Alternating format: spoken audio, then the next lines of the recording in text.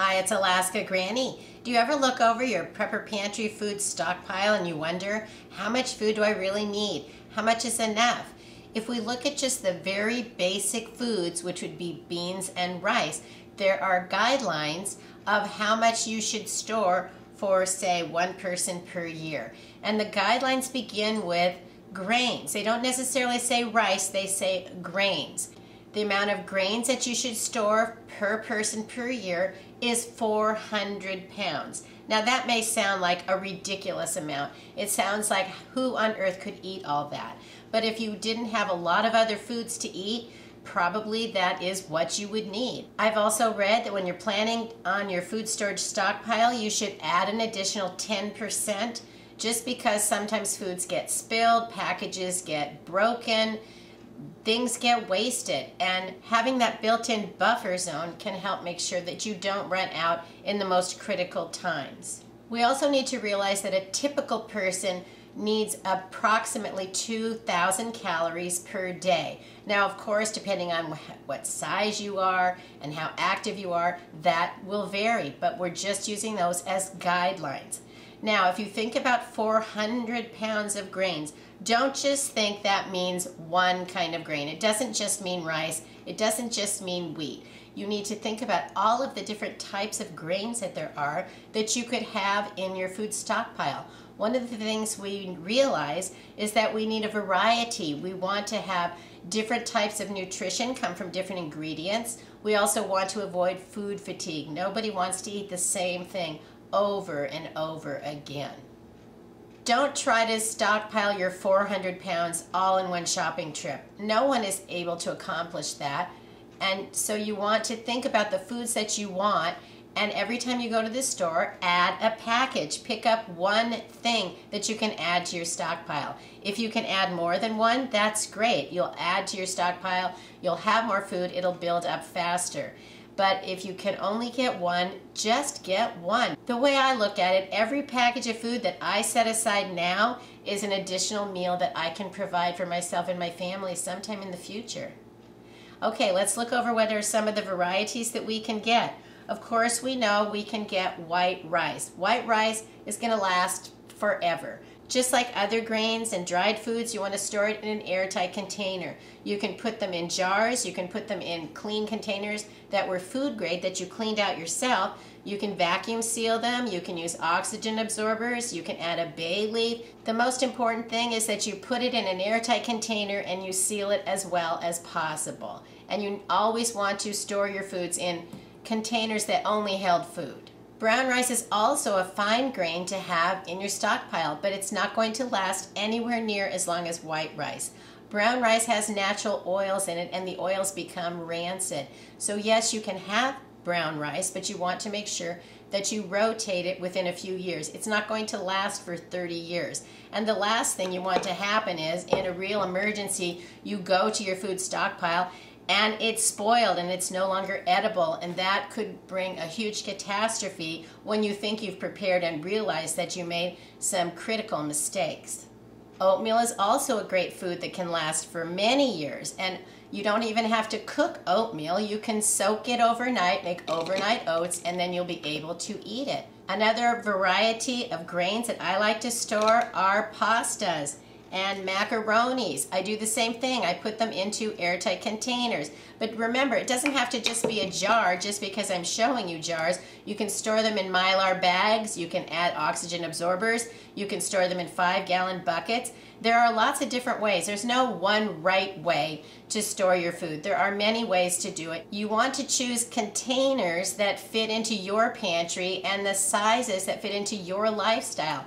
Lots of people don't want to open up a 50-pound bucket and then they feel like they must eat their way through to the bottom of it, and that's not logical or sensible that you would do that unless you have a huge family. So if you have a smaller family or you live alone, it's perfectly fine to store foods in smaller containers, and then it's so much easier to rotate it because you can grab one of your jars from your stockpile, you can use that food, then you can buy more, refill it, and put it in the back. Push the older food forward just like they do in the store, first first in, first out, and then you add the newest food to the back so that you're always consuming your food while it's still fresh, and the foods with the longest shelf life will be there when you need them. After pasta and macaroni, do you ever use barley? Maybe you like grits. There are different kinds of grains that you can look at that maybe they aren't as popular, but you want to check them out and add them to your food stockpile. I also choose to store quinoa because it's a very delicious and nutritious grain. You can even pick up packages of quinoa at the Dollar Tree, and it is a very nice, almost a nutty flavor, and it's a great way to pick up a small package, try something you haven't used before, and see if it's something you want to add into your stockpile. If you like Mexican food, maybe you want to try your hand at making corn tortillas. Pick up some masa flour. But I haven't stored this appropriately. It needs to get into an airtight container, just like the other grains, so it's going to last longer. Now, when you pick up a food like this, when you're still in the store, look around on the seams, look around on the shelves. Make sure you don't see anything that looks like weevils that would already have contaminated the food. Those weevils exist naturally in grain products, so you want to check it out before you bring it home. You don't want to bring home an infected package and have it go swarming through all of the food in your stockpile. And that's one of the reasons you want it airtight. That bugs can't live in an airtight container and they can't then spread into other foods. Occasionally you also want to inspect the shelves in your pantry and make sure that you don't have any kind of pests that have come to invade your territory. Did you realize popcorn is a grain? I've had trouble with actual cornmeal that has gotten bugs in my pantry, and that is really the only grain that I've had a huge problem with. So I will store popcorn, but if I do buy cornmeal, that's something that I like to rotate far more frequently than other grains. You can also add grains to your prepper pantry stockpile with the foods that are already sealed to last a long time. You can buy foods from the LDS Church. I choose to buy foods like flour, wheat, and oatmeal. They come in a box with 6 cans. I also like to pick up the foods from Augustin Farms because they're very good high quality foods and I like them. But remember, when you have other ingredients mixed in, these are all single ingredients, they're going to last the longest, but when you get something like a pancake mix, it has other ingredients in it, and so it's only going to last for 10 years. It probably would last longer, but be aware that whenever you buy a combined food item, it can't last as long as these other just single ingredients. It's just the way it works. If you look over all of the different kind of grains and think about the varieties that you might want to add to your prepper pantry food stockpile, the ways you might use them, pick them up one package at a time, and before you know it, you'll be well on your way to having the amount of foods that you want. In addition to your grains in your stockpile, you also want to have beans, because when you put together your beans and rice, you're getting a complete nutrition. And those are foods that are eaten all over the world. They've kept populations alive for centuries. The amount of beans that you would need for one person for 1 year would be 60 pounds. Now you still can do the same thing. You can store your beans into jars, you can put them in Mylar bags, you can put them into buckets, and the better you seal the beans, the better and longer they're going to last. Then you can also just pick them up one bag at a time. And there's so many different varieties. You can get red beans.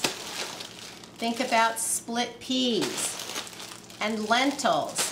There's all different kinds of beans, and the sad thing is they used to be like $1 a pound. You could easily find them for $1 a pound, and I just don't find that to be true anymore. They're nearly always higher than that, but that's okay. You can still get a bag at a time, 1 pound at a time. Something to think about is beans require a lot of water and a lot of cooking. So I also have a large supply of canned beans. The way you want to figure it out is 1 pound of beans is equal to about 3.5 cans of already prepared beans. So if you're trying to figure out how does that equal 60 pounds, we'll just put like 1 pound plus 3 cans, that's 2 pounds. And then you're on your way to having beans that you can use today if you need to, or in the future when you have time to maybe soak them or cook them in your crock pot, or cook them all day on your stove.